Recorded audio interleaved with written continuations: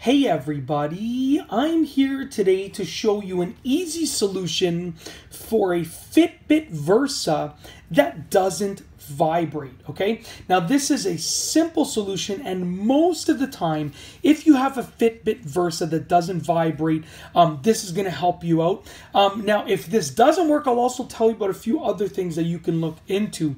All right, let's get right into the video.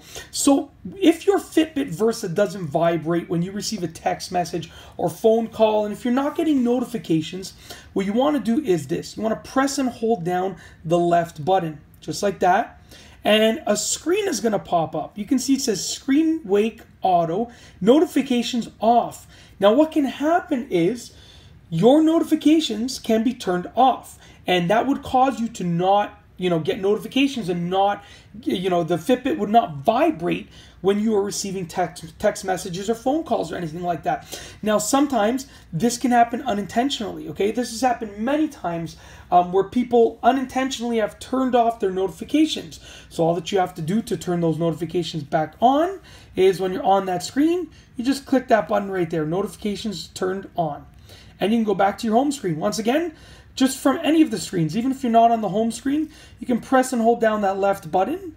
It brings this right here. You can adjust your screen wake, which is on auto, and then you can adjust your notifications. It's so easy to accidentally turn them off. Even if you're not intentionally doing it, you can turn them off. So just turn them back on, off, on. Very, very simple. Now, if that doesn't work, another thing that you can do is actually restart the Fitbit. So I'm going to show you how to do that right now. So what you want to do is, I'll just briefly explain it. You want to go to the settings portion right here.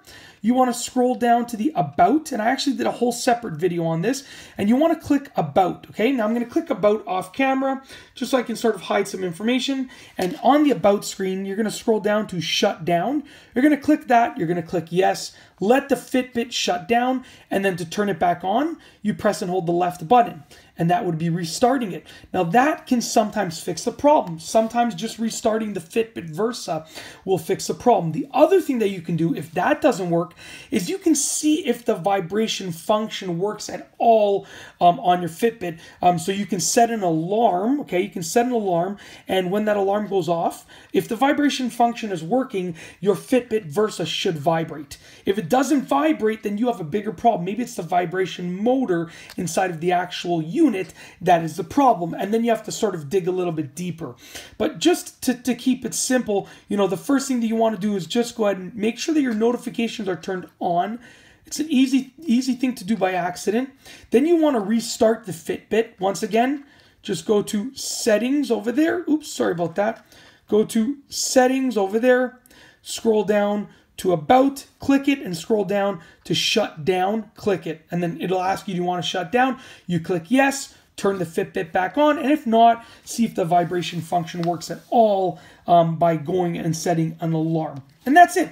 If you liked the video, be sure to give it a thumbs up. Let me know what you think down below as a comment. And of course, be sure to subscribe for more great videos just like this one. And that's all I have for you today. Sorry, the camera almost fell. Thanks for watching.